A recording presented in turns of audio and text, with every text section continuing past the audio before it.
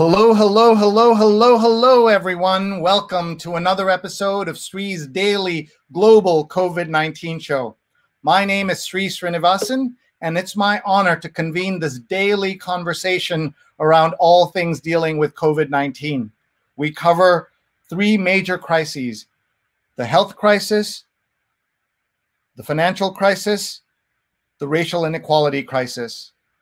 And we're always looking for your suggestions and theme ideas. Give us names of speakers, nominate yourself. Sri@sri.net is my email address. Today, we're talking about the ADA and the 30th anniversary of the Americans with Disabilities Act. We will talk about the impact that legislation has had on America and beyond. We have 6 incredible guests with us, and you will meet them in a few minutes. We have with us Anna Packman. She's at Annotated. She's a filmmaker. Liz Pritchard at paperbag_comic, comic book artist, painter, and teacher. Anastasia Somoza, international disability rights activist, advocate, speaker, and consultant. Sean Horn is with us, beauty and disability advocate and Forbes columnist. D'Arcy Charrington-Neal is with us, advocate and PhD student. And Amy Padnani is with us. She edited the incredible New York Times special report on the ADA anniversary, and she will talk to us about that. I have the physical copy of that section with us here today. In the meantime, please tell us where you're watching from. Please share this with friends and family around the world. Tag them on Facebook, on Twitter, on YouTube, and on LinkedIn. We're live now, and they can see the recording as soon as we're done. Please share this with as many people as you possibly can, and please say hello to us as well. We're so grateful that you're with us. Hi, everybody. I'm Sri Srinivasan, and it is my honor to be here with all of you. I'm the Marshall Loeb Visiting Professor of Digital Innovation at Stony Brook School of Journalism. I'm also the co-founder of DigiMentors, a social, digital, and virtual events consulting business. We say don't postpone your physical event and don't make it a virtual event without talking to us. We can help you for an event of 25 people or 100,000 people. Yep, we did an event for the largest gathering of teachers in history, the T4 conference, and we had 100,000 people from 88 countries join us. So please write to me, Sri@sri.net. We'd love to talk to you and geek out about all things virtual events, social and digital consulting. Thank you so much for being here. We're live right now on Facebook, on Twitter, on YouTube, and on LinkedIn. And I'm so delighted to be with you today as we tackle this very important topic of the ADA 30th anniversary. We didn't want to let the month pass without talking about it, as this is the anniversary month. This is the special issue that we were talking about. 30 years since the passage of the Americans with Disabilities Act. Beyond the Law's Promise is the topic, is the title, and so many great articles in here. And we will be meeting the editor who put that together. So please stay tuned. Please tag your friends. We want everybody to join us from around the world so they can learn about this. Before we start, since many of you are new to us, let's remind you, this show is in its 141st straight day. No holidays, no vacations, no weekends. We've been live every single day. We've had more than 1 million viewers, more than 88 million social impressions, more than 234 guests. 143 of them have been women, and we got to up that ratio even more. We've had guests from 48 cities, 13 countries, doctors, nurses, authors, journalists, CEOs, founders, teachers, professors, and so many more. We are only able to do this because of our incredible producers, Rose Horowitz at Rose Horowitz 31 and Vandana_Menon. They'll both be annotating and posting and tweeting. Please follow them. When they signed up for this, they had no idea what was about to happen. And thanks to all of you, we're here. This is also brought to you by Scroll.in, which is more than 2 million followers on Facebook, Twitter, and YouTube. They are one of India's leading news, culture, and information websites. And we're so grateful to them for their time with us and letting us produce this with them.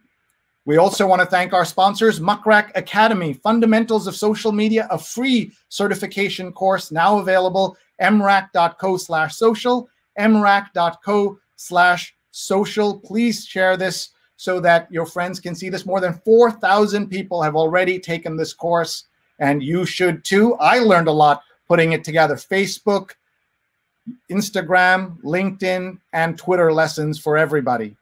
We also want to tell you about another fabulous show that we help produce, She's on Call. And this runs every single Sunday at 11 a.m. Eastern. And this past Sunday, they had a special back to school episode. Dr. Heather Kloss was with us, infectious diseases expert at Temple University. Dr. Sally Goza, president of the American Academy of Pediatrics. And Donna Mazik, registered nurse, executive director of the National Association of School Nurses. Please go back and watch this episode at She's on Call. My two favorite surgeon physician friends, Dr. Sujana Chandrasekhar and Dr. Marina Kurian, host this show, and I'm honored to be a co-executive producer. Please check them out. A couple more sponsors and we're done. We want to tell you about Nunbelievable.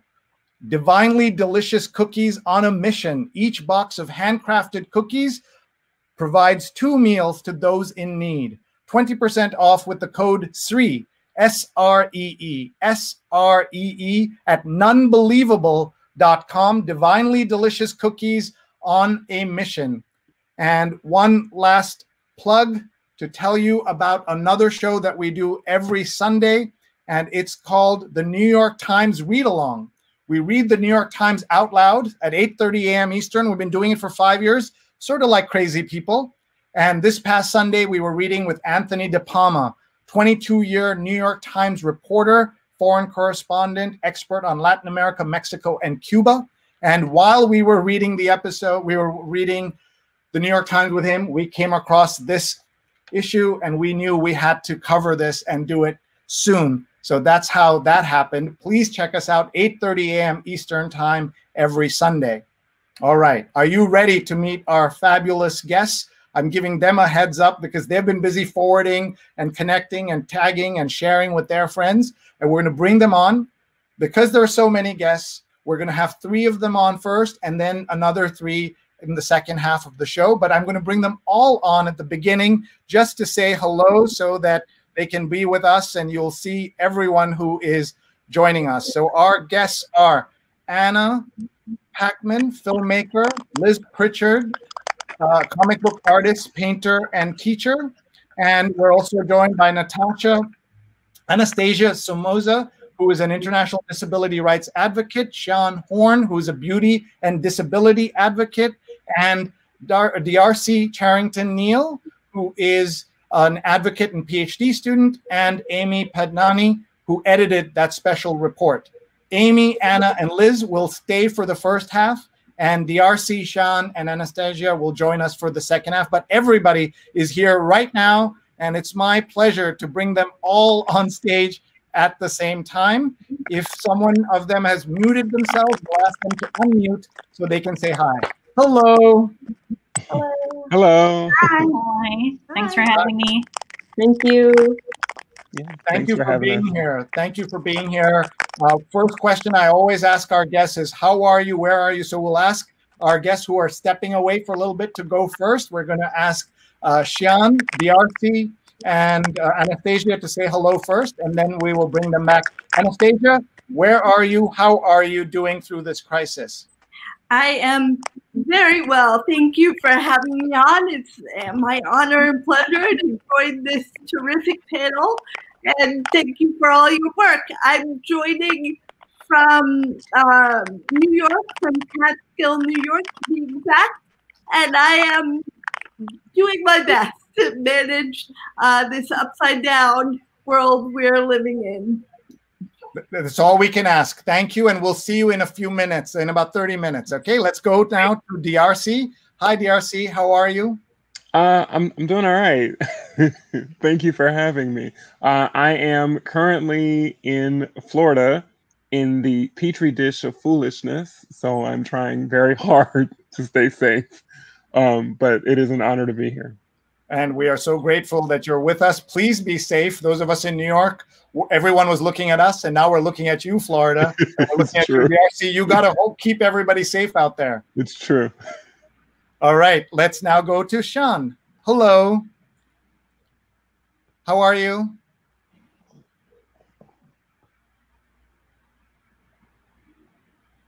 Sean, can you hear me?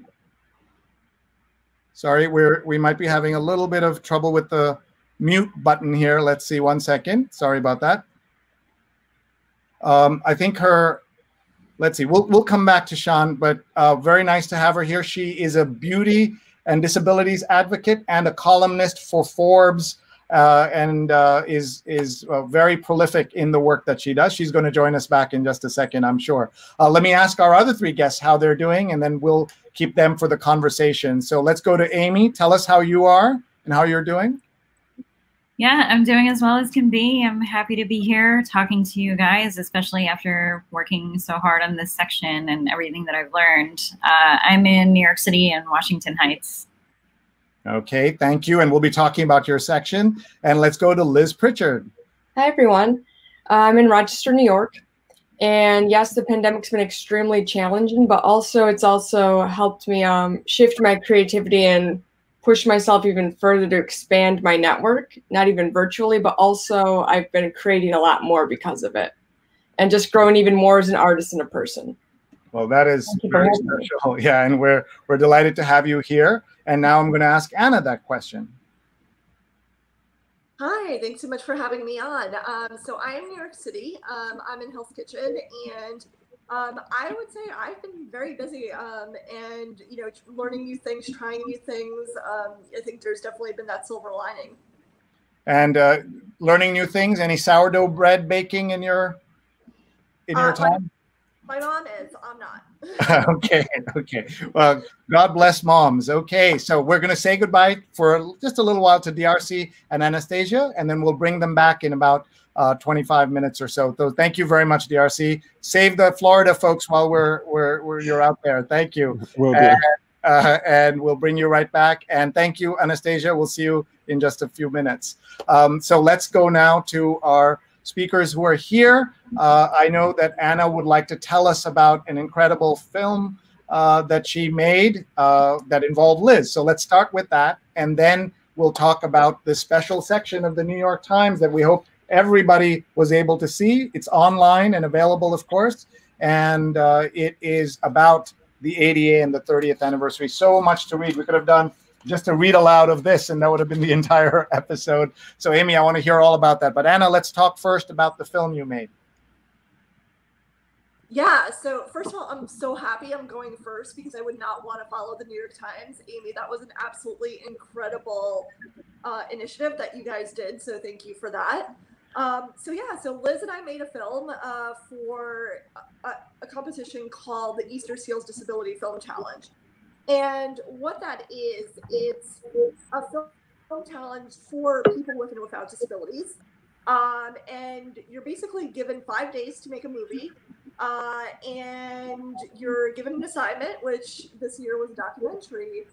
And you have to do it all yourself. You can't pay any of your crew. It's all volunteer based. So super low budget. I think our budget for this was about $15. And we made this over the course of 3 days, actually. And the film, and hopefully you guys will get to see it in a few seconds, follows Liz's story. So Liz is an incredible artist I met through Lights Camera Access, which is a mentoring workshop series that happens all across the country that I've been very fortunate to be part of over the last few years as a mentor and as a facilitator of some of the workshops. And I met Liz in New York City when she was my mentee, and I was absolutely blown away by her art and her talent. And so when this opportunity came up, and I'm actually a first-time filmmaker, so speaking about learning new things and doing new things during the pandemic, I've done video production for work, but never for myself. So teamed up with Liz, and as soon as we found out that the challenge was to tell your story, I realized two things. One, that if I made a film about my own story, no one would want to watch it. It would be very boring. And two, that this was an incredible opportunity to showcase Liz's talent and her art and just her positive spirit, which I think is so necessary in this time when all you hear is bad news. Thank you for telling us about this. Why don't we tell each of your stories a little bit, both Liz and Anna, and then we'll play a section of the film. Shall we do that? So Anna, you want to tell us your story, and then we'll go to Liz for her story. Oh gosh, so you really want to bore everyone. Okay. No, it's not. Sure. So I have cerebral palsy. You can't tell just from looking at this, and I use a mobility scooter to get around, which is kind of like a wheelchair. Usually you see grandparents in the commercials for them, but I am not a grandparent. And so I grew up in New York City. I'm a New Yorker through and through. Originally came to this country from Russia. Been here since I was 4, and got involved in disability advocacy from a very early age, because early on, watching a lot of TV, as one does, I realized that so many people were on TV, but for some reason, none of them looked like me, except for some random girl in a wheelchair who wasn't really even in a wheelchair on Saved by the Bell. And, that's such a huge issue in the industry today to this point. And, the ADA anniversary, it's number 30. The ADA came into law when I was 6 years old. And there's a lot that's changed, and there's a lot I'm thankful for. But in terms of representation in the media, that has not changed as fast as it should. Today, the Ruderman Foundation did a study a few years ago, and about 2% of all roles on network TV are characters with disabilities. And out of that number, only 5% are authentically cast, meaning they're actually played by actors with disabilities. And I was a finance major, so I did the math.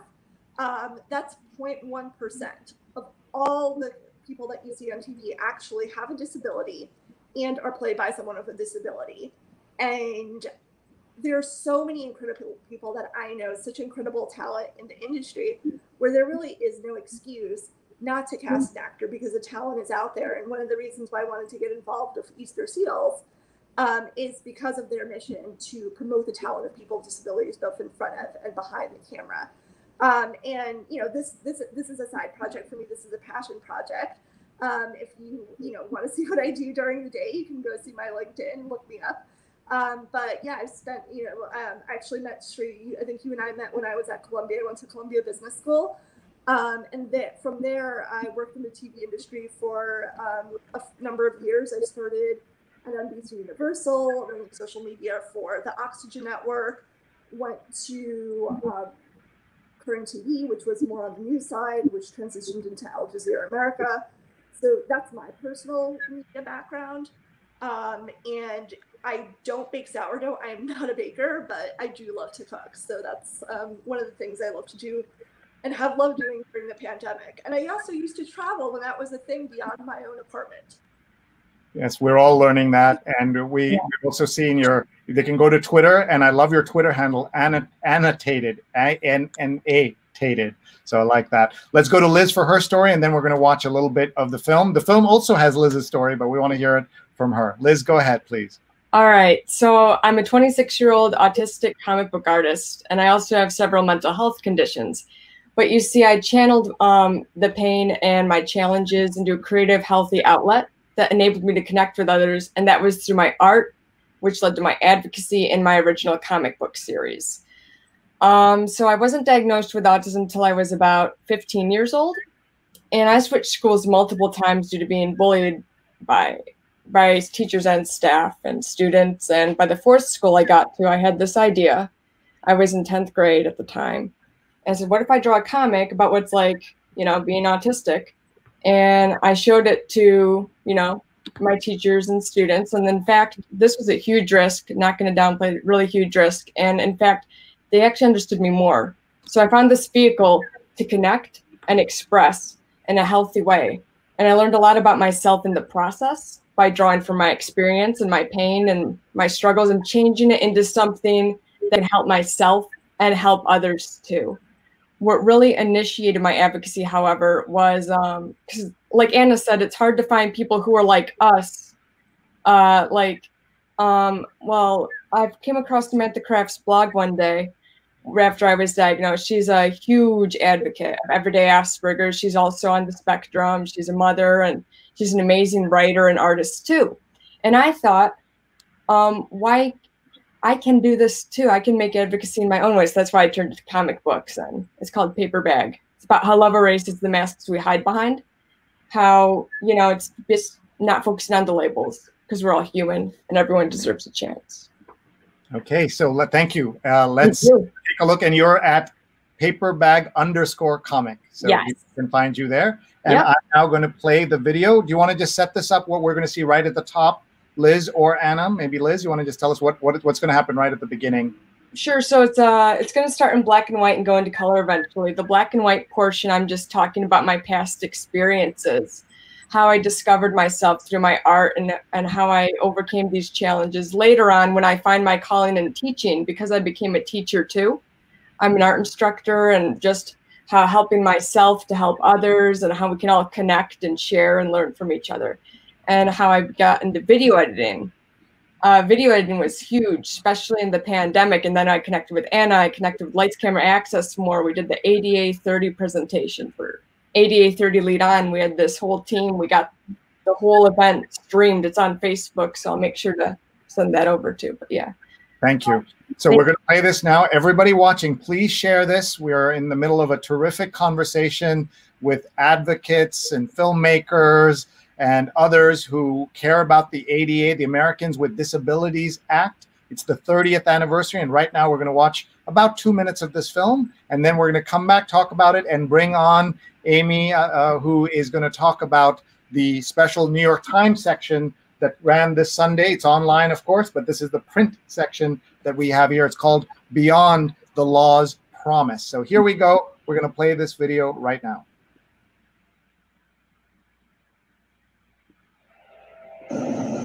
Hi everyone, my name is Liz Pritchard. I am an autistic comic book artist and advocate who illustrates inclusion for all kinds of minds. I was born in Rochester, New York, and as a kid, I was often very, very misunderstood.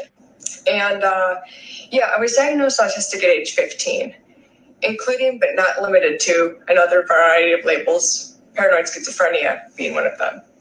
I had to switch schools multiple times due to being bullied. And by the fourth school I went to, it's about 10th grade. And I had this revelation one day. What if I draw what it's like being a girl who's autistic? And you know what? After I got the whole body of work done, it was about 36 pages by the time I finished. And I showed it to them. And in fact, they really liked it. And the reaction gave me the confidence to keep pursuing my creativity. And now I use my power of creativity and my artistic abilities to help others too. Doing art is a huge release for me. It helps me build bridges and connect with others in all different ways that I never thought were possible. And it changed how I see myself. Because when you start to draw a lot and you notice patterns over time, you'll notice things about yourself you never knew existed. Like, for example, I drew a rib cage 20 different ways. It took me until the 21st time I drew it. Okay, maybe there's a pattern here. I'm also a teacher at a creative arts center, Spectrum Creative Arts. And yeah, it's a creative arts center for all ages and abilities, very inclusive. And we do one-on-one sessions, group classes, cool art-based activities. It's all about the connections. Art and advocacy has taken me to Taipei, Taiwan, Manila, Philippines, Tijuana, Mexico, and Vancouver, BC, Canada. I have a lot more places I'd like to go on my bucket list, but it took me a very long time to get to the point I'm at now, confidence-wise especially. I used to be very scared to leave my car, let alone my house when I was younger. But I had this revelation in 2017 when I got involved with ANCA, the Autistic Network for Community Achievement. I just had this revelation that you can keep staying in this rut and, you know, going through the flow and motions, letting your anxiety rule you, or you can do something about it, learn about yourself, and connect with others. Wow. So we're going to pause there. I know everybody would like to see the whole thing, but you can find it very easily online. I'm going to ask Amy to just reflect on what she just saw and congratulate Liz and Anna. Liz edited the film, and Anna and Liz collaborated on it. So thank you so much for sharing that with us. Amy, let me say hello to you and ask you to reflect on what you saw and what you learned putting this incredible issue together. I don't even know why I'm holding it up, but go ahead, please, Amy. Yeah, I had so many thoughts, so I'm actually glad you asked. Liz, your story is amazing, and I love the way you just found great empowerment in everything that you're struggling with. That's just extremely inspiring. And Anna, what a brilliant idea to record it all in a film. You know, I was thinking a bit about that, as well as the fact that there is so much creativity in the disability community, and it was hard with this section to capture all of that. There were a couple of ways we did, but I want to know more. I just would love to explore and understand the expression of the disability community. I learned about things like alt text poetry, about music and sign language. There's just so many different forms of expression. So actually, there are additional pieces that didn't make it into the print section, including one that is 28 ways to absorb the art of the disability community. And those can be found on nytimes.com/8830. As for the print section, I see you're holding it there. And I would love to talk a little bit about, speaking of art, the cover art and some of the illustrations that we had.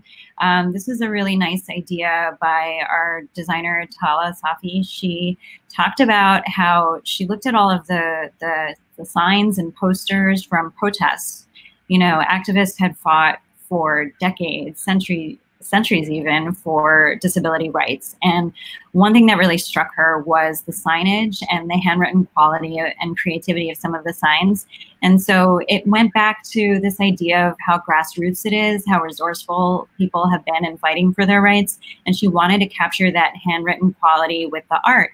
And so we hired an illustrator in England who has a physical disability and thinks a lot about this. And that art, she played a lot with the negative and positive space to sort of represent people coming out of the shadows about disability. So I thought it was really beautifully well thought out and done. It does look a bit abstract, but when you dig deep, you get the feeling of what's really going on there. So several Haley of Wall, right? That's her name, Haley Wall. Yes, that's right. That is the illustrator, and she does beautiful work. So the section itself has like 24 essays and articles looking at a number of things. Representation is one of them. In fact, I talked to Jay Ruderman of the Ruderman Foundation over the phone, and he was extremely helpful. We had several actors and a musician talk about how they feel they're represented in the entertainment industry. One of them was Marlee Matlin, probably the most famous deaf actress out there. Ali Stroker, who was the first actress with a disability to win a Tony in 2019, which is amazing. Micah Fowler, from the star of Speechless. Lauren Potter from Glee, and Leroy Moore from Crip Hop Nation. He started that group to gain representation for hip hop artists with disabilities. And all of them talked about how they don't feel they're appropriately represented in the industry at all. They each had their own journey of fighting really hard to be represented and to get to where they are today. And they still don't feel like they have as many opportunities as they should. Even Marlee Matlin with an Oscar gets turned down for roles because she's deaf, which is really crazy to think about in this day that we're living in. There needs to be more inclusivity in shows and movies for sure. And the more you see all kinds of people, the more you embrace them and understand them. And that was what I heard again and again working on this section. So that was probably one of the most meaningful pieces, but there's at least a dozen more. And I could go on if you'd like me to. But I just wanted to read Marlee Matlin's sentence that she said at the very end. On this 30th anniversary of the Americans with Disabilities Act, we must reaffirm the fight for inclusion. And I hope that sentiment is true for everyone, not just the millions of us who are deaf or disabled. And you also did some things with the type, right? You made the type bigger in some places. That's what I heard. Is that correct? We did, but most of the accessibility functions are online. We did also work with a vendor to have the entire section available in print Braille, as well as in digital Braille, which you can find online. And we worked with our tech side to code in something called alt text, which is like descriptions of images that's picked up by digital screen readers for people who cannot see the images. So there were a number of things that we did online, focusing on contrast and font size to make the section as accessible as we could. So, and you made black and white on purpose as well, right? The black and white is easier to read, correct? It was, and it also just felt more in the spirit of what we were trying to do. We called it Beyond the Law's Promise because even though the ADA was a landmark law that achieved so much, there's still a lot of things that it doesn't include or cover. Technology, for instance, just gets flashier and flashier and less accessible. And there are so many ways that it could just be solved really simply, actually. There are ways that many, many companies can make technology more accessible. And that is something that's not quite covered in the ADA, which was passed in 1990. And our reliance on tech has changed so much since then. So. Sure. Thank you, Amy. Can you just, because we have a global audience, we should have done this at the very top, just explain the role of the ADA, the act itself, and the fact that it was signed by a Republican president. I have a feeling like today, anything like that would be considered such big government intervention would not pass muster. Yeah, so the Americans with Disabilities Act was passed on July 26, 1990, and it basically was intended to eliminate discrimination of people with disabilities in employment, in transportation, in so many other ways. It's supposed to just break down the barriers that separate people, that had separated people with disabilities from accessing or just having a normal life. And when George H.W. Bush signed it, it was an incredible moment, and he gave this really powerful speech, I think, about exactly that, about breaking down walls and no longer tolerating discrimination. So I can't really speak more to the Republican versus Democrat side. I don't know what it would be like today in a debate, to be honest. I think there's still a lot that people with disabilities are fighting for constantly, and it comes up again and again through every administration. Thank you. And I'm going to ask Anna to respond to everything we just talked about and also remind us how to find it. But before that, I wanted to show Amy and everybody a story I wrote in the New York Times on December 2nd, 1996. So a lifetime ago. Blind users add access on the web, turning graphics into spoken text. I was very proud of this article back in the day. And I learned so much reporting that story in the business section. It ran, because on the New York Times wire in those days, it ran all over the country, even overseas. And one of the things that they told us is watch out as text and graphics and photographs and video all come online. It's going to be a problem. And we have certainly seen that be an issue. Even back in '96, they were warning us about that, advocates. So a shout out to all the advocates who make it possible to fight for the rights of folks with disabilities. That story is easily accessible. If you just search my name, Srinivasan, in the New York Times for blindness, you will find that story. Let's go to Anna for her thoughts.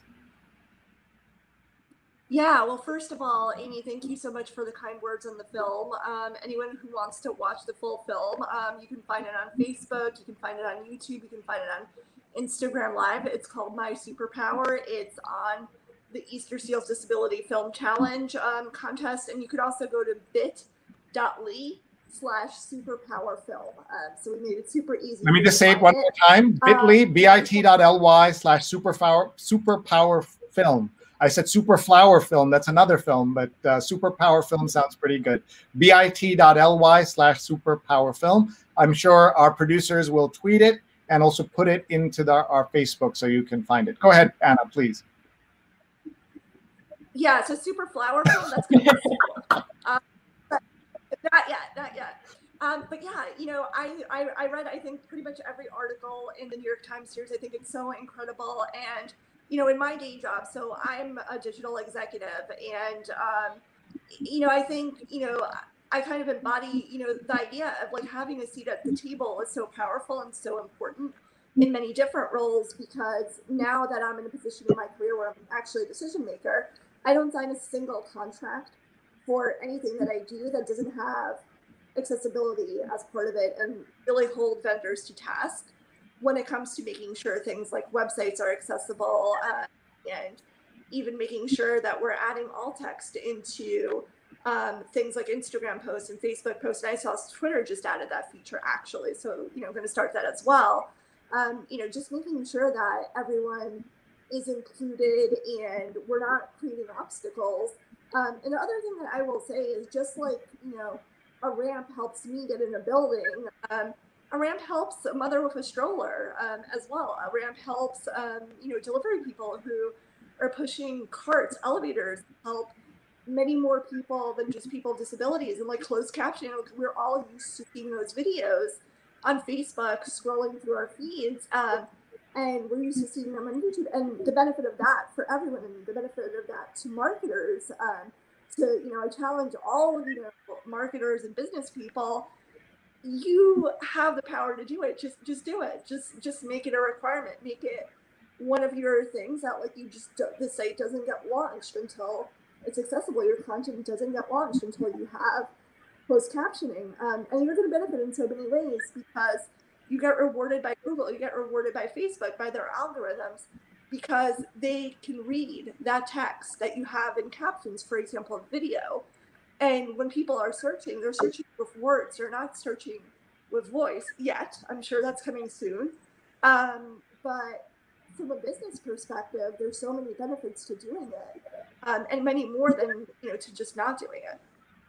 Great. Thank you. Liz, before we let you go, we'd love to hear your thoughts on what you've seen and heard so far. And also, what are you working on, and how do people find out more about you and your comic book? Of course, paperbag_comic is your Twitter handle. Anna is Anna Pacman on Twitter, and Amy is at AmyNYT. And by the way, we didn't discuss Amy's real title and job at the New York Times. We're going to come to that before we let her go. We're going to talk about her work some more before we let her go. So go ahead, Liz. And then we're going to bring our other guests back on, and we'll let these folks get back to their evening. So Liz, go ahead, please.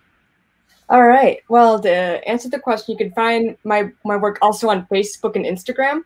On Facebook, type in Paperbag Comic. And then on Instagram, Liz_paperbag_comic. And my current projects that I'm working on is just more video editing, learning more and expanding my craft and trying new things. That's really what saved me, is pushing myself out of my comfort zone. And I want anyone to know that no matter what label or what identity you have, pushing yourself out of your comfort zone is the best advice I've given myself. So I'm passing it on to you. It's it's terrifying and it's uncomfortable, but it's necessary for growth. And I'm just doing virtual art sessions one-on-one right now because of the pandemic. We aren't doing in-person classes at my creative arts center. So I teach with my students. We go through awesome art activities on Zoom. And yeah, I'm just really grateful that I was able to share my story with you all tonight. So thank you very much. And you can find me on Facebook, Twitter, and Instagram. Nice. And paperbag_comic on Twitter. I made a mistake, even though I got it right earlier. I made a mistake. It's Anna. Annotated on Twitter as Anna Pacman. Turns out Anna Pacman is her cousin. So there are two cousins named Anna Pacman. That would be confusing. Let's ask Amy to talk a little bit about her job that she was doing at the Times before she got moved on to this big report that she had to do. She is the obituaries editor of the New York Times. And I love, you know, this is sometimes sounds macabre, but I love reading the obituaries. I'm sure you hear this all the time, Amy. I love reading them. It's in fact one of the first things I read, and I'm obsessed with them a little bit, but I'll try not to scare you by how obsessed I am. Tell us about doing that. And also, I have to salute you for the overlooked section of obits that you supervised, you created, that have had such an impact, folks. For those of you who haven't noticed, the New York Times has been running a series of obits on women, people of color, and others who didn't, when they should have had an obit back in the day, did not. And it could have been years ago or decades ago. I think at least one was more than a century ago. And we really salute you for doing those. Amy, and tell us about that work, and then we'll let you go. Sure. So yeah, my day job is on obituaries, which is kind of strange that I ended up on the ADA project, but in actuality, it makes sense because of my work on Overlooked, which is there to represent underrepresented voices. And a colleague reached out to me. He runs a column on opinion called Disability, which is essays written by people with disabilities. And he said, you know, among the overlooked, people with disabilities are perhaps the most overlooked. And that really stuck with me. So this project, as you described, it seeks to sort of correct the balance of history and fill in the gaps for people who are left out, largely women and people of color, people with disabilities. It really just runs the gamut. And so you can see some of the recent ones we had there. Nancy Green, who was the model for Aunt Jemima. The character was, of course, just retired in June. Brad Lomax, a disability civil rights movement activist. And many, many others. Valerie Solanas, who's known for shooting Andy Warhol. She was also a radical feminist. So many big figures. Sylvia Plath never got an obit, we learned. How is that possible? One second. How is that Sylvia Plath not getting a obit? So that was kind of the male-centric world, I presume, right? That was part of it, for sure. Yeah, when I remember we mentioned her husband, but we didn't mention her. I mean, her husband was very well known, Ted Hughes, but yeah, she didn't get an obit, oddly. And Ida B. Wells, the pioneering journalist, we mentioned her wedding announcement, but we never mentioned her death, oddly enough. So that's the Overlooked Project, and that's how I got into the ADA project too. Well, thank you for that work. And if I can, I'm going to show everyone one of my favorite overlooked obits that you ran. It's about the queen, India's warrior queen, Rani of Jhansi, the queen of Jhansi, who trained and led her own army and was killed in battle, who fought the British and was a real hero. And she died. Let's look at the dates just to, let me see if I can easily find the dates. You start in 1851 when the Times began publishing. Right. So I'm trying to find where she died in 1858. So is this the oldest or one of the oldest that you have done? It's definitely one of the oldest. Yeah, we've only had a couple in the 1850s. So yeah. She was a remarkable one. And there's a movie about her too. There was. Everyone, NYT Amy, thank you so much for being here. We're very grateful to you. We hope you'll come back and talk more another time about obits so I can geek out on those. But thank you very much. Liz, thank you for being here. At paperback_comic. Thank you. And Anna Packman, she's at annotated on Twitter. We're now going to bring back our other guests. Thank you, folks. We'll see you. Bye-bye. And you can be in the comments on Facebook and comment and post things. We'd love that. Thank you very much. Let's take you off and say thank you to all of you. All right. Now we're ready for our other guests. I'm just going to once again bring everybody up under the screen here. We're going to be joined by Sean Horn, who is with us, and DRC Charrington Neal, who is with us. And we are joined by Anastasia Somoza, who is with us as well. They're all here. Please welcome all of them as they say hello to all of you. Hello. Hi. Hi. How are you? I think Sean is having a little bit of trouble with her internet access, but we will bring her back for sure. Let's talk to Anastasia first. Anastasia, tell us, reflect please if you can on the conversation we just had. It was an honor to listen to. Anna, in particular, has been a lifelong friend of mine. We've actually known each other since we were 4 years old. We grew up together. So I'm so grateful for all of the people with disabilities and all of those of people who are not disabled but are allies for supporting us in doing this work. So I agree with literally everything that was said by the previous panelists, and I'm proud to know them and call them allies. Thank you, Anastasia, and we'll hear your story in just a minute. Let's go to DRC and say hello. Hi, DRC. Hello. Your reflections, please. Yeah, that was a really, really great conversation. You know, it was funny because what I can't remember the exact person. I know it wasn't Anna, but the woman who does the obituaries. Yeah, Amy. Amy, yes. I'm sorry, Amy. You know, when she was talking about the different features that were in the New York Times piece, it struck me how every single person that she mentioned, with the exception of Leroy Moore, is white. And so I know Leroy. And so I just thought it was funny because, you know, that is the reflection of disability in the United States through media. That most people, because of, even though we've had amazing strides in the last 30 years, that I think the other side that we're now having to boomerang and come back around on is that, yeah, you see people with disabilities now, but they're all white. And so I just thought it was interesting how, you know, myself as a Black person who also has cerebral palsy, it's like I have to do so much more work to convince people that, you know, the cultural competence that I have as a Black man is just as good and just as valid as anyone who doesn't have a disability on top of being Black. So I just thought it was really poignant, you know, when she was talking about, you know, how other people are trying really hard, Marlee Matlin, to get work, even though she has an Oscar. You know, I still think it's interesting because there's still a level of white privilege that exists. And I just thought it was fascinating. Thank you. And folks, DRC is at Dr. Carrington. His middle name Carrington is without the I, but your Twitter handle has that I in there, right? Yeah. I use a wheelchair, so I thought I was being clever. And you are, and I noticed that. It is very clever. So Dr. Charrington, and you're a PhD student. When do we get the PhD? I mean, I am currently working on my dissertation, so it's going to be another couple of years, but I am working on that.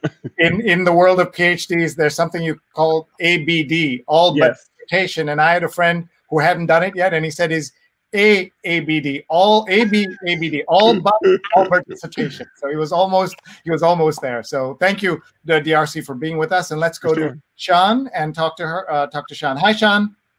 Hi, Dal. How's everybody? This has been amazing.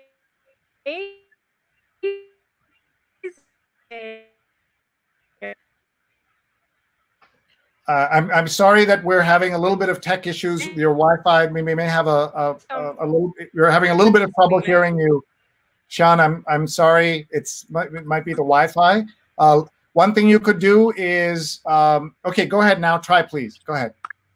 Okay, I was saying, you know, with Overlooked, what I think about is so much how marginalized groups, we really need to support each other. And actually, with the ADA, a lot of the support that Judy Heumann and the people who began the disability rights movement, a lot of the support came from the Black Panthers and came from the LGBTQ plus community. And so I just think it's really interesting to see really groups together, and we have to support each other.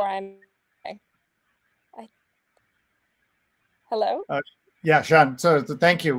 We were having a little bit of trouble here, but tell us about your work and what are the kinds of things you work on. You call yourself a beauty and disabilities advocate. Tell us what that means. That's right, because I really started this journey. I was not a born advocate like Anastasia. I went to elementary school with Anastasia, by the way, and I think UCP as well for preschool. And her parents and her sister, they were always entrenched in this work. I was a little bit of a latecomer or a late bloomer, so to speak, really, because I thought that the best advocacy I could do was live my life as happily as possible. I believe cerebral palsy is the blessing of my life so far. But, you know, I always thought of myself as Sean first. So,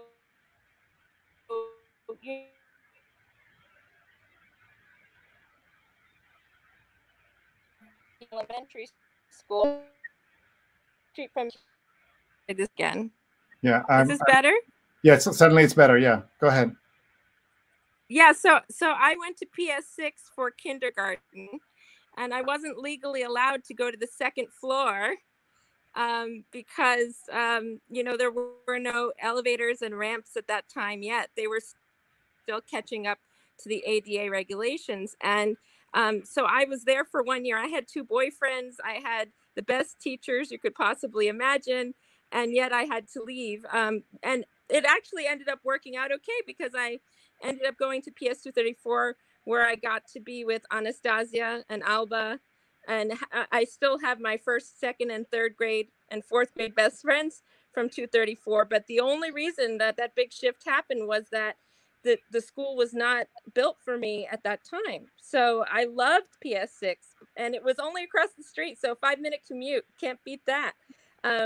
But yeah, so it's amazing to me looking back how one big thing could change the course of somebody's life. And I want to say I went to PS6 long before the ADA. I lived on 89th Street and Madison Avenue. And that's how small the world is. I'm just learning. Sean, we'll talk after about PS6. I was going to say, I knew I liked you. PS6 is also where Chevy Chase went to school, and Lenny Kravitz and other interesting folks went there as well. Her Twitter handle is Sean4Beauty83. So please. FOR, yeah. Yeah, and also I liked you put in, you're the first person who, I've had 250 plus guests on the show. You're the first to put in emojis in your StreamYard name. So that's good. Tell us what those emojis are. Well, I walk with 2 ski poles. You can't tell because I'm seated at the moment, but I have them here. I hope you can. They're iridescent ski poles, and I call it stick power. So I like to represent them, whether via emoji or, obviously, since we're virtual, at least they could represent virtually in this way. But yeah, I mean, they're my partners in crime. I call them Lucy and Ricky. And honestly, they help me traverse the world and meet people from all over the world. It starts conversations. People want to know what are they? And, between my unique name and 2 ski poles, it certainly makes you unforgettable. And it's part of why I always thought of my disability as a blessing. Thank you, Sean. Sorry, go ahead. And why all Disney World. Let's go now to Anastasia and hear her story. Hi. Thank you again so much for having me. Like Sean said, we have been lifelong friends, and my family and I have been in this fight for equality and inclusion since before we were born, honestly. I am the advocate that I am today, largely due to my mother and some of the advocates, that icons really in my eyes that began this movement, like Judy Heumann and Ed Roberts on the West Coast, and many, many other giants that thanks to them, I get to live the life that I do. Sean and I are the same age, so I was only 6 years old when the ADA became law, and as everybody has already said, it is because of that law that I've been able to live the life that I have. But we've all also mentioned that there is a long way to go to make it more than, I think people think of the ADA and rest on their laurels when they realize that they're meeting the minimum requirements of the law. And I think that's the challenge for the next 30 years and the future beyond that, is to look into ways that we can move beyond its minimum requirements and honestly get everybody, disabled, not disabled, from every walk of life, every person, to be involved in the fight. Like Sean said, people with disabilities were aided by the Black Panthers movement and all of the movements that are going on today, Black Lives Matter and the LGBTQ plus community. We all need to band together and support each other if we want to really truly live the vision of equality and inclusion that we all deserve to live, no matter what we look like or how we move around the world. And as Sean was saying, I learned that at a very young age because my disability was so visible. So I just became an advocate because I had to. I often say that I didn't choose advocacy. Advocacy chose me because I was born into it. And I think we need to support folks who have invisible disabilities. If we talk about where we need to do better, I think we need to be more supportive of people whose disabilities you can't necessarily see so easily as one example of ways that we can do better. Thank you, Anastasia. Folks, we have so many comments coming in. I'm hoping our three speakers will stay with us for a few more minutes so that we can reflect on the comments and also ask them some more questions. Let's see. Jonathan Borstein is with us. He's watching from Union Square. He has been with us every single day since we started this show, 141 episodes. And in fact, he's going to be here tomorrow on the air because this is our episode tomorrow. It is about a chance to meet Mayor Sean Strub, who's an AIDS activist, mayor of Milford, Pennsylvania.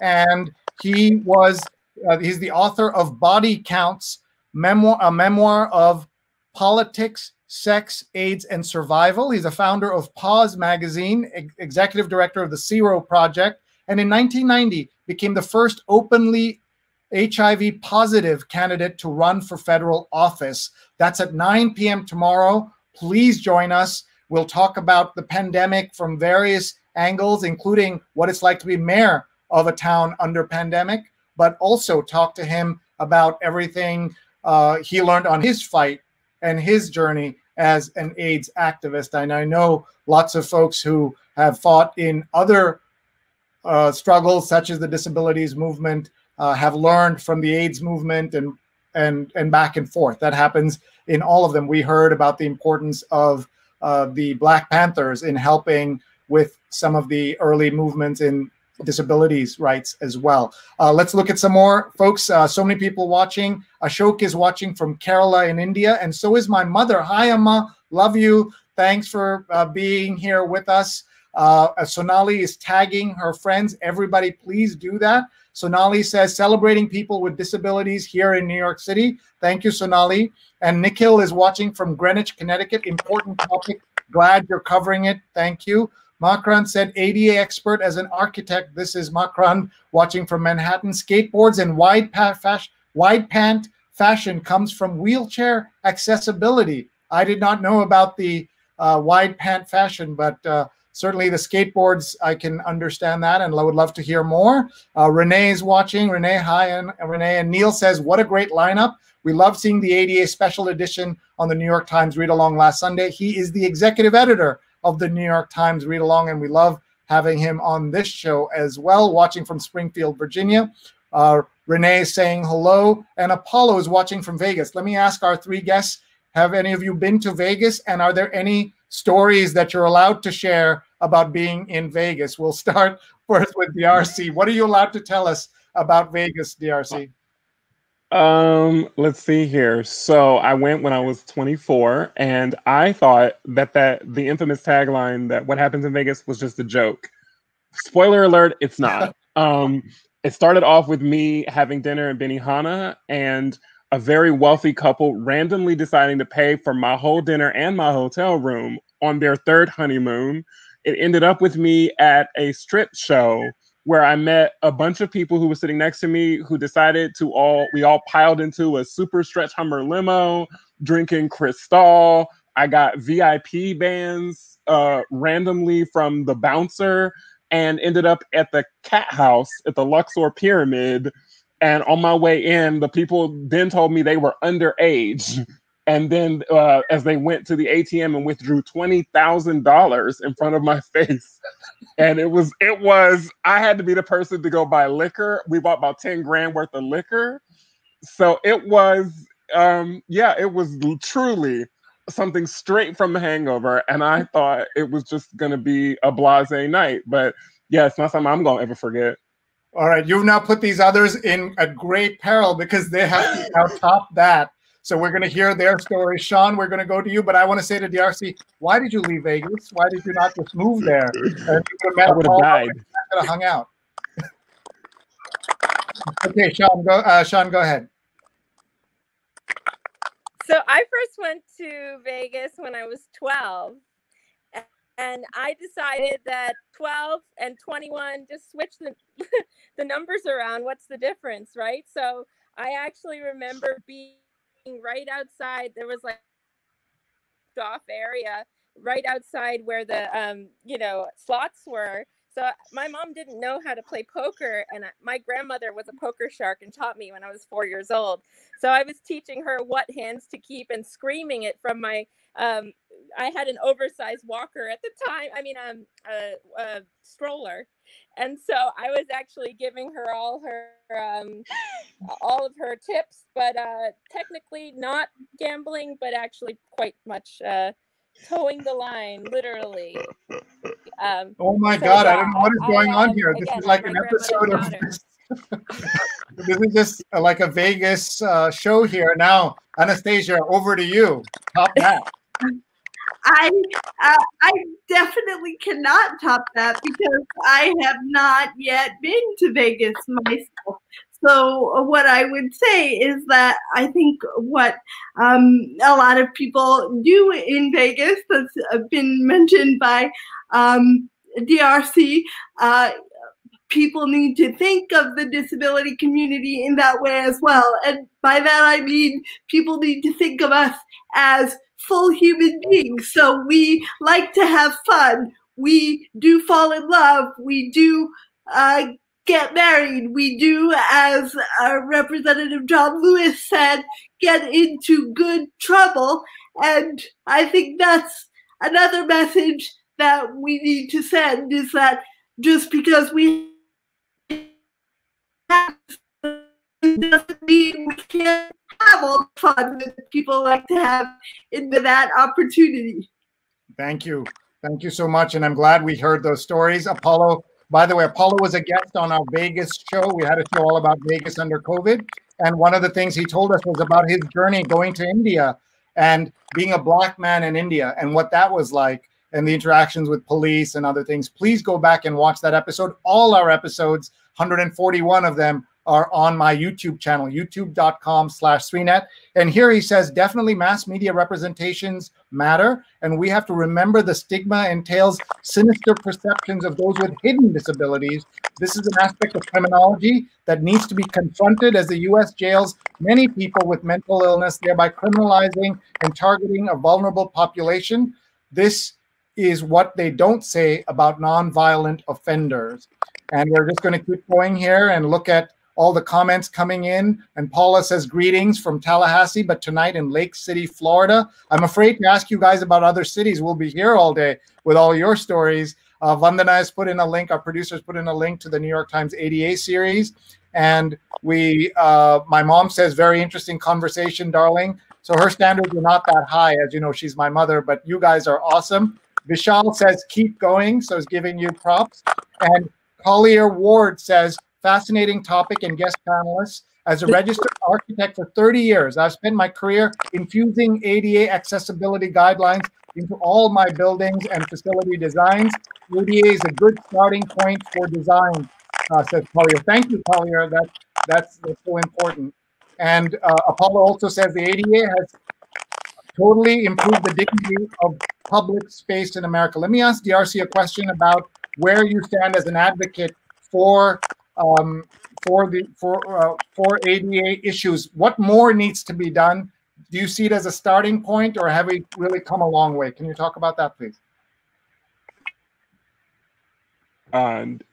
Dissertational work a lot of my dissertational work is at the intersection of disability studies and critical race theory. And so usually what I tell people about the ADA is that it was a really good starting point.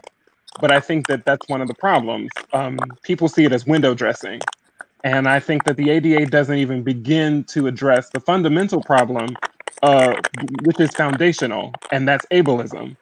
And so it's like you can try and tackle, not having enough bathrooms in your restaurant all you want to, but if you don't invite people with disabilities into your restaurant, then what is the point? And I don't think that restaurateurs and people in general have even reached that perception yet. And so I think that, yes, I think the bigger issue is the systemic foundational issue that the ADA was meant to address, but I don't think it started to do that. Thank you. I appreciate that. Anastasia, can I ask you, you're an international disability rights advocate. Where does America rank in disability accommodation and advocacy and the ability for those with disabilities to participate fully in life? Sorry. Well, yes, one of the reasons why I can now proudly say that I'm an international disability rights advocate is because I've had the privilege of speaking abroad and doing some disability related work in Asia and East Asia and other parts of the world.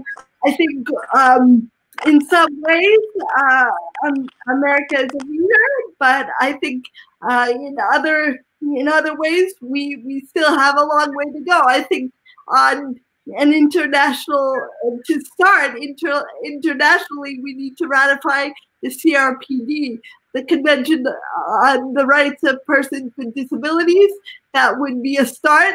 But if you look at all of the issues in terms of structural accessibility, political participation, being seen as a full and equal human being, if we are still working on that here as we are in internationally and particularly in parts of most of the developing world, everyone needs to go a lot further in making disability seen and understood.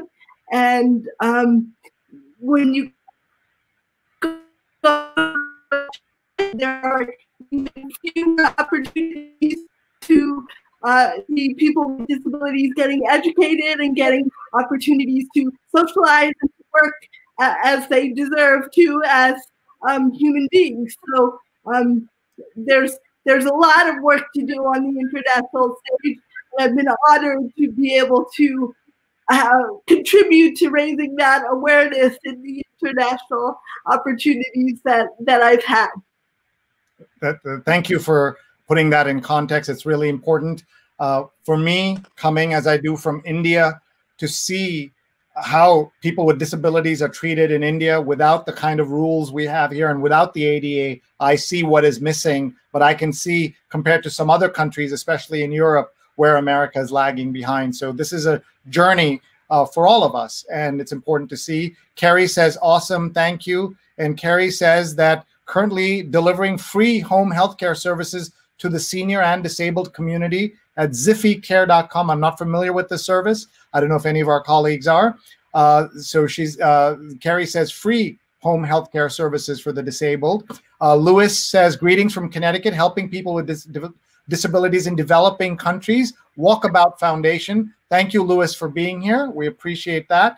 And Carrie is giving Carrie's email address, ecocentury.ca, kgibson@ecocentury.ca. And Apollo says, I love the obituaries. Thanks for overlooked floor. They didn't have an obit for Ida Wells. Mary Pleasant funded John Brown's Harper's Ferry, Virginia, touching off the Civil War. Love overlooked. And so many other comments coming in. Lewis says, way to go, Anastasia. Much love. And love good trouble. And Rose says, her words, good trouble. Mark says, I have dysgraphia, which is a form of dyslexia. And Mark has been on my show multiple times. We did an episode about what allies can do for the Black community. and he was amazing on that show and was with us. And he says the bias that exists against those who are disabled, whether it's severe disabilities or minor, is totally unfair. Many folks in our community don't find disability till adulthood. And Stefan says, okay, everyone, we need to get Anastasia to Vegas. I say, let's create a post-COVID, let's get Anastasia to Vegas fund. And we know DRC has to be in charge of the entertainment with the gambling part handled by Sean, and a lot more that we will have to do. And we will talk about that afterward. And let's see, a lot more coming in. And Anna's still watching. Anna at Annotated, who brought all of us together tonight.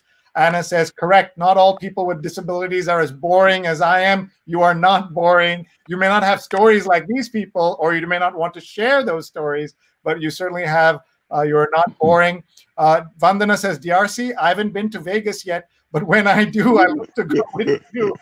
You can have a business of just taking people to Vegas. That would be... Anna says, I've been to Vegas 3 times and never had that much fun. I need to hang out with DRC more often. So you see, we're on a roll here with this. And Kathy is joining from Minnesota. Love the discussion, says Kathy. Thank you, Kathy, for being here. And thank you, everybody, for being here. So many comments here. Let me ask Sean to talk about what it's like to navigate the world using your ski poles, right? They're modified ski poles. Can you talk about that? Yeah, I'm happy to, but I did want to respond a little bit to the future of ADA, and there were some juicy questions in there that you asked. So please can I go ahead. Go there first, because of course, because I think what everyone's sort of getting at is that legislation can only take us so far. It's a cultural shift that needs to follow. That can really, and I think we see it now more with social media, because people, have a platform. One tweet can travel around the world within minutes. But I think it also, going back to that idea of allyship, is I think the next stage is, and we see this now with Black Lives Matter and many other, the LGBTQ plus community, that, movement doesn't happen without everyone involved. So I think that we have a lot of work to do, but I think I'm very hopeful that people are getting these messages, and people and the times, and there's so much culturally that is shifting in the right direction.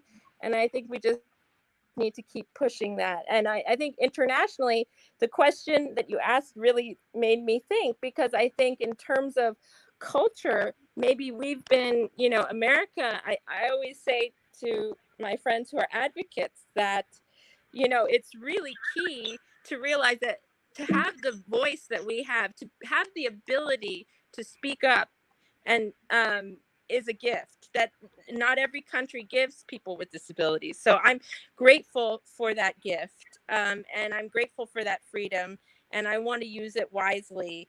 But I think it's interesting.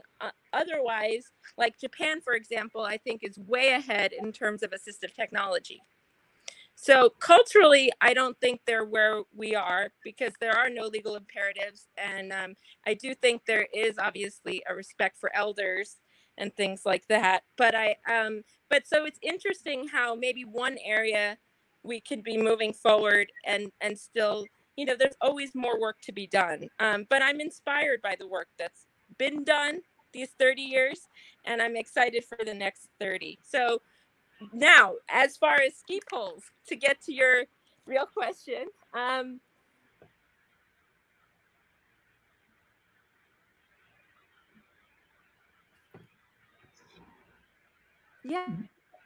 so I transferred from Walker to getting. Sorry, Sean, we're having troubles with the Wi-Fi. We'll give it another second here. Please go ahead. Shop. And he said, hey, do you think I actually took on this and pushed me up and down the slopes? They took turns pushing me up and down the slopes. And I think for me, having a traditional sort of walking aids, as in crutches, they always seemed heavy and clunky, and they felt like they were weighing me down. I didn't like having things attached to my elbows. So there was a freedom and also a little bit of swag, I got to say, with the ski pole option. You know, I felt a little bit like, you know, sporty, and it did, again, like I said, it starts conversations, and I find them light and indestructible. And I actually wrapped them in black satin for prom. And then I don't know if you can see on this Twitter that you're showing right here, you can see me on a stage, actually on the runway, and they Nike donated materials to wrap my skis in that are iridescent, and that's why my skis are still iridescent to this day, because I love that when the light shines, it could be purple, it could be blue, you know, there's a whole spectrum of color that's coming from them. So I really believe this stick power thing is real, and I'm grateful for them. But yeah, I hope that answers your question. I know that was a little bit action-packed there. Yeah, I loved it. Thank you so much. I'm going to show the Twitter web pages of both DRC. We're going to show the web pages of both DRC and Anastasia in just a minute, but I want to read Sean's Twitter bio to all of you. Advocate, NYU instructor, Forbes instructor, Forbes contributor. I'm going to try to log back in. Sure. No, Sean, we can hear you. We're just showing the whole thing. Oh, she stepped away. AT&T exemplar, speaker, chocolate lover, here to celebrate human connection and how beautiful we truly are. Let's go to DRC and see his page in just a second. But DRC, reflect on some of the things we've just been talking about, please. Yeah, you know, I think that Sean made a really good point. As you're going to see on my page, you know, it's funny. I was thinking about, I had a friend who was writing a pilot for an ABC comedy. She has a disability. And she called me and she said, one of the characters that I wrote is based on you. And he's Black, queer, and disabled. And apparently the ABC producers told her that they had to cut that character because, in their words, no such person ever existed, and that she was piling it on for dramatic effect. And I thought that was so terrible, because it's like they can't even fathom that a person might have all of these intersections at the same time and be an actual real person. So, you know, in my Twitter bio, you know, I make mention to the point that I am queer, I am Black, I am disabled, and those are all marginalized identities that make life really difficult. But you know, I wouldn't choose it any other way. I salute you, DRC, and your Twitter handle is Dr. Charrington, because you use a wheelchair. And what are those pictures we see in the background? I see a couple of other images there. Yeah. Yeah, so like Anastasia, I guess if I had thought about it, I would have said international disability advocate, because I've traveled to 23 countries. I did my first master's in London and my second in the States. I have 6 degrees currently. And so I've had the great fortune to— Time out. 6 degrees, 6 degrees in your work. It's ridiculous. Trust me, I didn't want to. It just worked out that way. I did not want to. I went to school for like 2 things. And it just worked out my PhD will be my 7th and final. There aren't any left to get. What can you get? Well, it's one of those things that I thought maybe I was too old to be doing this, but I got, you know, a full ride offer from the University of Ohio, the Ohio State University, which is where I am doing my PhD in English. And so, yeah, in the photos, as you can see, I used to, like I said, those are some pictures from when I lived in Costa Rica. I was in London at the time getting my hair done. I was taking pictures with a Marilyn Monroe impersonator in California. I was actually doing a fashion show in Germany in the corner for Victoria's Secret. And so I've had the great fortune to just, you know, I've worked with the World Bank and Uber and Bank of America. But the funny part is I couldn't get a job. Like I couldn't get a regular job just selling popcorn at the movie theater, which is what I wanted to do when I was 16. And they were like, you're in a wheelchair, you can't work here. And so my first job was with NASA. I said, fine, if you don't want me, I'll find someone who does. And so I worked as a PR intern. In case anybody missed it, he couldn't get a job selling popcorn at the movie theater when he was 16. So he It's true. decided that he'll go get a job where he was accepted, and it was first at NASA. And what an incredible story. And one thing I want to ask you, DRC, is the reaction of people like me is to say, that is amazing. What is the excuse of other people? Do you find that condescending a little bit when I'm not gonna lie, a little. Mainly just because it's inspiration porn, and I don't know if I'm allowed to say that or not, but that's what it is. Too late, you said it already. Sorry, Sheree. No, and for people who don't understand that terminology, basically it's when you are trying to inspire someone, but the reason that you're inspired has nothing to do with something that actually is inspiring. It's more for their existence. It's, oh, you got out of bed today. Congratulations. Oh, you got dressed. That must be so hard. And so, I think, yeah, having 6 degrees is worthy of admiration. But me getting dressed in the morning is not. And, I've had people be like, oh, you're in a full suit. Like, look at you just having a job and going to work. And they don't know that I work for a PR firm representing President Obama. So it's just like, you have no idea what you're talking about, but people make assumptions all the time, and they really should not. Since you mentioned Obama today, we should note today was the funeral of John Lewis, and one of the highlights of my life was meeting John Lewis, as you can see, at the Asian American Legal Defense Education Fund Gala, and think of President Obama today, one of 3 living presidents who was there, and the 4th, President Carter, sent a beautiful message, and we will ignore the 5th at this moment. Let's go to Anastasia's Twitter page and have her respond to everything we've been talking about, and then we got to let you folks go back to your evenings. But let's go to Anastasia, and I'll pull up your website while we're talking here. Please go ahead. Just brief reactions to what DRC and Sean have been talking about. Again, I absolutely agree with everything that's already been said, and I've lived the experience, a lot of what they both described. So thank you for helping me highlight it. And I would say that in terms of where we still need to go as a person with a disability that wouldn't be able to live my life without the assistance of a personal care assistant who helps do certain activities of daily living, like getting out of bed, using the bathroom, showering, dressing, those vital things that most of us don't think about.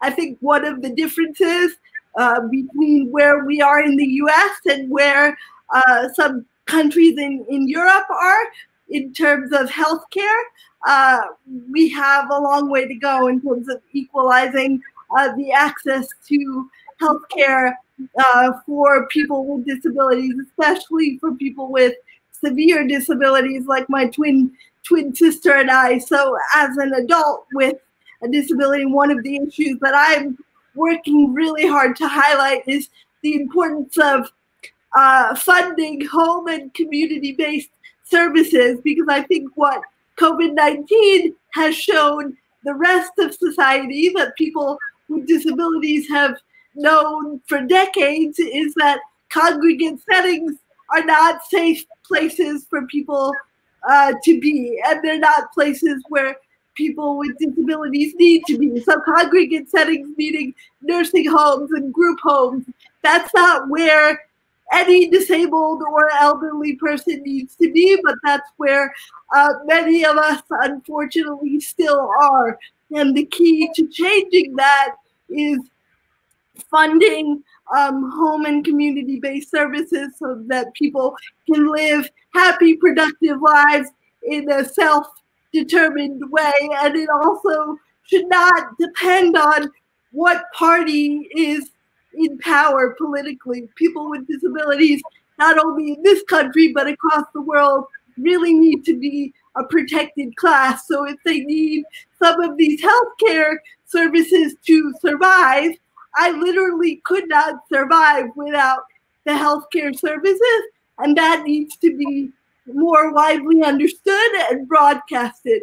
It shouldn't, our ability to work and stay healthy and stay safe should not depend on who is politically in charge and leading this nation or any other. So I think in terms of workforce inclusion and being able to move up the professional ladder and protecting those that need the healthcare to live needs to be a huge priority, not only for the disabled community, but we need the help of all of our non-disabled allies to enshrine these things into law. Thank you so much for making that very clear argument for that. Really important. We want to show everyone your Twitter page, International Disability Rights Advocate, Anastasia Somoza. Your website is TAS Speaks. I guess you're called TAS by your friends. Tassie Somoza is your Instagram handle, and people can find you there. And you say Black Disabled Lives Matter as your cover image. For those who can't easily see who the celebrity is in that photo with you, please tell us. That is my friend, Amy Bowler. And if you want to know a bit more about our story, I would encourage you to pick up her book, Yes, Please, that she wrote about her life and her experiences. And there's this chapter in Yes, Please where she discusses how she and I met. And she is a wonderful ally to the disability community and many other marginalized groups. So I encourage you to check that out to find out more about our story and friendship and the advocacy that we continue to do. So amazing to hear that. My kids at this moment are watching Parks and Rec for the very first time. They're binge watching the whole thing. They're 17 years old. They will lose their minds when I tell them that you are in her book, because they love Amy, and that's awesome. We have just a few minutes left. Anna says, agree, it's all about welcoming everyone to the table. We just launched this accessible New York section of iloveny.com. So everyone, please check that out. She says, I'm no Amy Padnani, though. And lots of other comments coming. Chitachi is here and says, this was great. And Chitachi was on my show on July 4th. What it means to be an American, as an African-American, her thoughts, absolutely riveting. Please go back in my archives to find that. And my mom is still watching. Amma, I want to say she's been an advocate for the disabled her entire life. And she has built multiple charity organizations in Kenya, in Washington, in India, in New York, that have supported disabled folks, and I'm very grateful to her. So many more comments coming in. Louis says, so proud of you, Anastasia. Agree with all your points. Carrie says, elder care, intimate partner violence, child abuse, trafficking. These are all things we need to talk about. Apollo says, yes, Anastasia, people with disabilities should be a protected class. Kathy says, please remind everyone to vote. We absolutely do on this show, and we want everybody to vote. Louis says, right on. And Anna says, our health insurance system is awful. I had to pay 100% of my scooter out of pocket because United Healthcare decided I don't weigh enough to qualify for it. I'm not joking. These are the kinds of things we hear about all the time. And by the way, I'm going to make a commitment to all of you that I want to do more episodes on these issues, and not, you know, we didn't really mean to get 6 people on this one show. You all said yes when we asked at short notice, so we're grateful to you. But I want to make sure that this is not a one-time thing. We will we'll visit this topic again. And if any of you who are watching who want to come on the show and talk about issues around disabilities, we are here and we welcome that. Please email me at any time. Mark says, all 3 of you are amazing. I'll be reaching out to you folks. I want to share your story on my streaming podcast as well. I was just on a show. It's great. DRC has 6 degrees, says Rose. When he gets his PhD, he'll have 7 degrees. Everyone's reacting to this.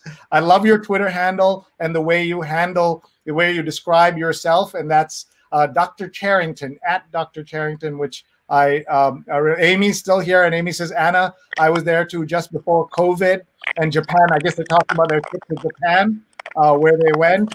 and lots of people saying they're going to go to Vegas with a DRC. So there's a big trip.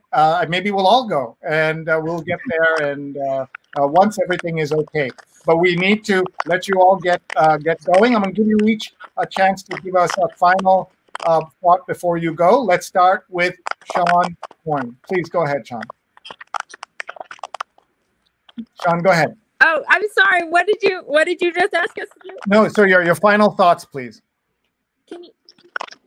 Your final thoughts. Well, first of all, I think, I think the most important thing is to realize that being a part of podcasts like this and being interested in asking questions, that's all a part of allyship. I think there's a lot of people that assume that you have to have a PhD like Darcy, or that you have to have a list in order to have the compassion solutions necessary. You know, if you're a technologist, you can be a part of the solution. If you have a heart, you can be a part of the solution. And I just want to thank you guys, anyone present, for being here, because that is allyship. And I do think, yes, it goes beyond just ADA. ADA is wonderful once a year to celebrate, but this is an everyday thing. And this is something that I think, you know, all of us who have lived experiences know that this doesn't end here. So I'm just going to say to be continued. And thank you so much, Sri, for having us. And I promise to have ironclad Wi-Fi for the next visit. Thank you. We're just so grateful to you. Everyone, please follow her. She's on Twitter. Sean for Beauty 83 is her Twitter handle. And please connect with her. Thank you very much, Sean. Let's go to Anastasia. I want to echo what one of my best friends, Sean, said. The movement for us, for Sean, DRC, and everyone we've heard from tonight, as well as millions of others around the country. It's not about a day or even a month. It's our lived experience. We don't get to check in for a little while and then tune out. These are the things that we experience every day, and the only way to move the needle and equalize our lived experience is to make sure that we invite everyone into the movement, and that we don't criticize people who want to join for making mistakes or maybe temporarily not representing every person that is a part of that movement. We need to move a little bit beyond focusing on preferred language, and it's important to be educated and to think about those things, but we all can't represent everyone at every single moment, so we need to recognize that all of us, even those of us who are advocates, have a continued learning process that we need to go through, and we just need to be as supportive as possible to as many people as we can all the time, and be forgiving and understanding of those that are going to go through a learning process to become stronger and better allies to the disability community here in the U.S. and abroad. Thank you. And a special shout out to you, because I'm the parent of twins. So you are a twin and you have a twin sister. So those are my twins that I'm going to be telling about the Amy Poehler connection that you have. Let's go now to DRC. And please follow Anastasia Somoza on Twitter. And you heard her Instagram is also Tessie Speaks is her Instagram handle. All right, let's go to DRC, please. So first of all, I'm going to need somebody from Netflix to come hit me up, because I think that both I and Sean would make an amazing kind of series about our just Vegas shenanigans and my life in general, shenanigans, dating a former Olympic swimmer in London and all of the nonsense that I had to deal with. But realistically, I think that the biggest thing that people should get out of this is that I don't see why people think that once they reach a certain age that their life is over. I think that is the unexpected negative that comes out of constantly repeating a narrative about disability, that it is broken and disgusting and that your life is done, which the media perpetuates. Because what happens is people get older and they just think that there's nothing to do with their lives. Child, we've been living in this life since day one. And I can tell you that I have stories that will put your novel to shame. And so the reality is that those stories should be told. People like myself should be all over the place. They should be all on TV, all in movies. And, you know, it shouldn't be a shock when people hear about the things that I'm doing or the things that Sean or, you know, Anastasia is doing, because this is real life. And so I would hope that at the end of the day, the more that people recognize that we live full lives as full human beings, that you too, when you get older and you can't hear as well, or you can't move as well, or see quite as good, that, you know, you have technology. You can switch to audible narration. You can still go to the movies and enjoy you some Marvel films on audio. You know, there are things you can do with your life, and your life is not over. And people with disabilities really are models for adaptation and just, you know, basic blueprints on how to live your best life, no matter what condition or what kind of body you have. Salute you, sir. Did you say? Sri? Yes, please go ahead. Can I go just ahead, add one thing before we please. go? Please go ahead. Because I want to make sure people know. I think everyone here believes absolutely that their disability adds to their life. I believe that disability makes my life richer. And I want to put that out there because I'm not so interested in what culture says about me. I'm interested in the culture that I can create, that I can make and shift and shape the world. Because if we go by how the world looks at race, if we go by the way the world looks at women, disability, all of those things get weighed down. And I think it's so important in this time to be creators of who want to be seen and not so much feed into whatever's been said before. I think that's what the next 30 years will be, and how we will define ourselves as a generation and as a human race. So I just wanted to add that because we don't have to buy into it. We don't have to buy into any kind of negativity. We can make a choice in life, and I'm so blessed to have my disability. So I just wanted to put that out there. Thank you, Sean. And I want to make sure I got Darcy's comment, because that deserves to be on a t-shirt. What did you say about your life and my novel? What did you say? How did you put it? I just said the things that I have done in my life will put your novel to shame. And it's the 100% truth. We have hundreds of journalists who watch our show. Connect with Darcy and tell him. The reality is I've been trying to become, like, people have told me for years, you need to become a motivational speaker. I have no idea how to do that.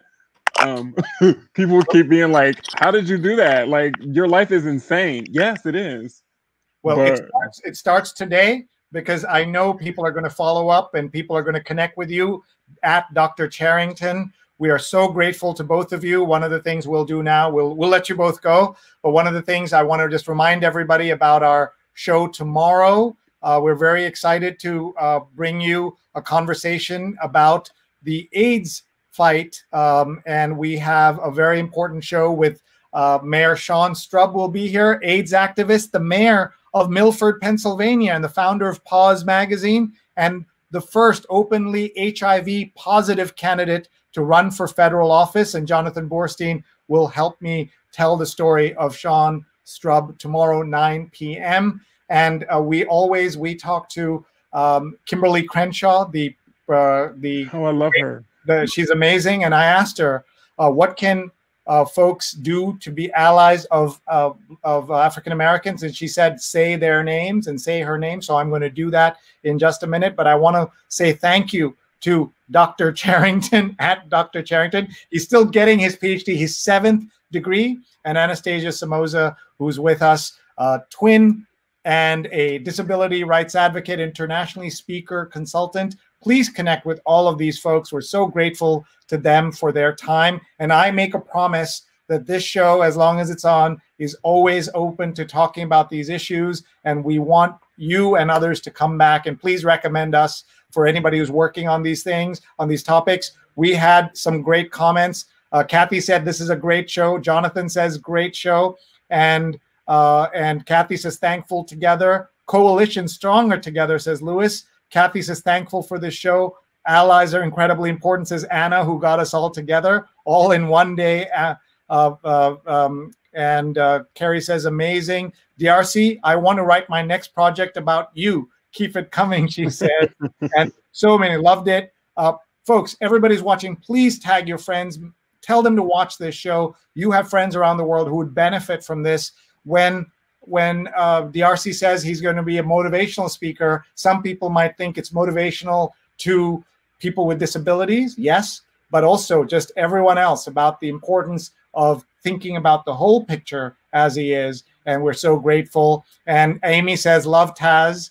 And Apollo says, awesome experience. Thank you all. So let me let you go and say thank you very much to Anastasia, Sean, and to DRC. Thank you very much, everybody. Thank you.